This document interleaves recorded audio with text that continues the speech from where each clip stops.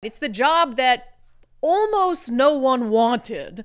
And for that reason, the job is going to the only person who actually wants to take it. This segment is brought to you by Eastside Weight Loss Clinic. Sick of fad diets that work for a couple months and then you gain all the weight back? Well, I'm down 37 pounds on the Eastside Weight Loss Clinic program, and I've kept that weight off for more than a year. Schedule your free 15-minute consultation today at eastsideweightlossclinic.com. Imagine wanting to work for a completely discombobulated, failing, bloated government entity that is absolutely falling short of its core mission, which is to end homelessness in King County. The King County Regional Homelessness Authority has been a debacle from the start.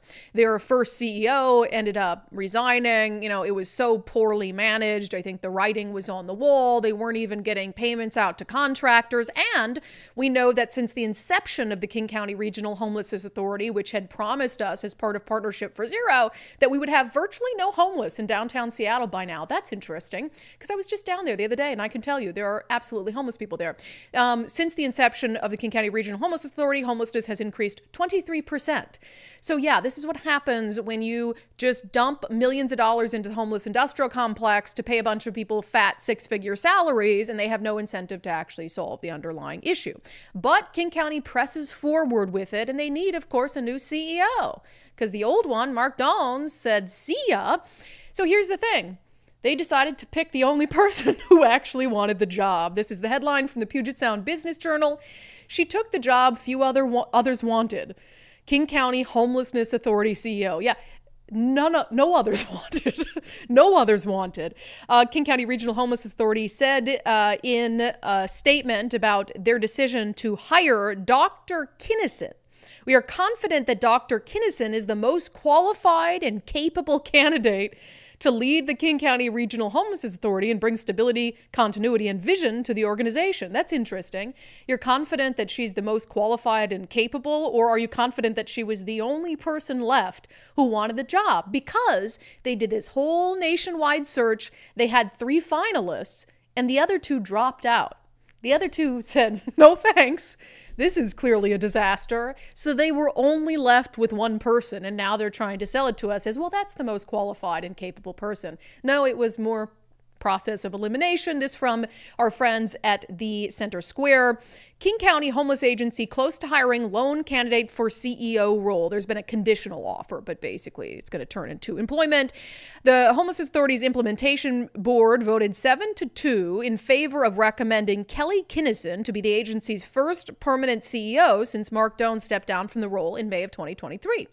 Kinnison is based out of Washington, D.C., where she is currently the Director of Family and Community Policy at the U.S. Department of Health and Human Services. In this role, Kinnison oversees the development of legislative proposals and policy on employment and economic mobility, refugee resettlement, housing, and homelessness. Since Dones left, the Regional Homelessness Authority has had 2 interim CEOs, including Daryl Powell, who recently withdrew his candidacy from the permanent CEO search because he does not believe the agency is in a position to make strides in helping homeless people in King County, as previously reported by the Center Square. Powell said, quote, "Significant governance changes and personnel changes would be needed to achieve that agency's potential." So here you have a guy who was in the temporary role and decided that although he made the final 3 for consideration to be CEO, he didn't want the job because he knew that he could do his best and it would still be a failure because the agency is inherently structured to be a failure. I do want to note, and I had agreed with this when I saw it, Kathy Moore, who's one of the newest council members, one of the more moderates who came in with a little bit of sanity, she had called a couple weeks ago for them to suspend the process of hiring a new CEO. Because she said, are we really choosing a new CEO when we're only left with one choice? She had put out a press release. I'm not going to read the whole thing, but she said, after the 2 dropped out, she said, it is clear that the search committee must take time to reassess. She was calling for it to be halted. She said, I appreciate the time and candor of each of the candidates. However, when 2 out of the 3 finalists you're interviewing withdraw their candidacy in close succession, it's clear there's a larger problem. Given the myriad of challenges facing the agency, it's imperative that we make the best hiring decision. We cannot afford to have our choice made by default. To ensure we're best positioned to recruit and hire the right batch for this critical leadership position, we must first get our house in order. It's the only way we can ensure the authority has a chance to succeed. Well, that's a little bit of common sense for you.